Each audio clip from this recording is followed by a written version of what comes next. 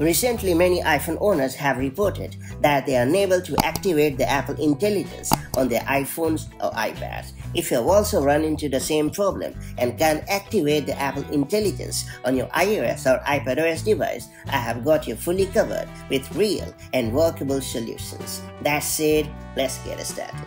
It's worth pointing out upfront that Apple Intelligence is compatible with only A17 Pro and higher and Apple M-series chip. Therefore, the very first thing that you should do is to ensure whether or not your device is compatible.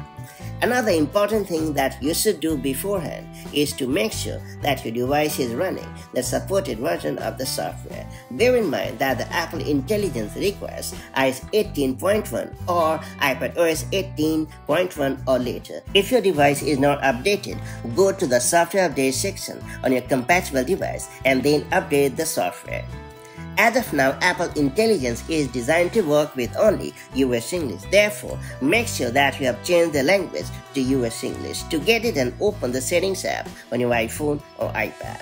Then select Apple Intelligence and Siri option. And then you have to tap on the drop-down menu next to Language and choose US English.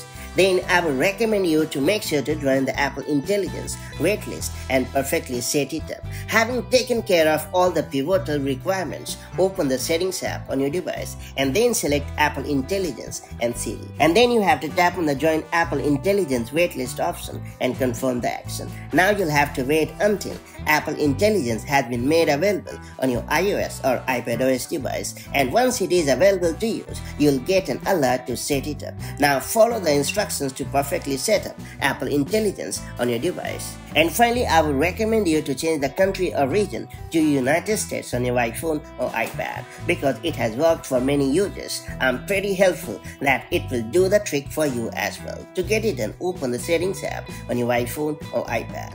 Then select General. After that, select Language and Region. And then you have to tap on Region. And after that, you have to scroll down to find United States and select it. And then you have to restart your device. And once your device has rebooted, check if Apple Intelligence has appeared. Hopefully, it should be live and kicking as usual. If you found this video helpful, do like and share it, and I'll see you in the next video with more such handy tips and tricks. Till then, stay safe and have a good time. Bye-bye.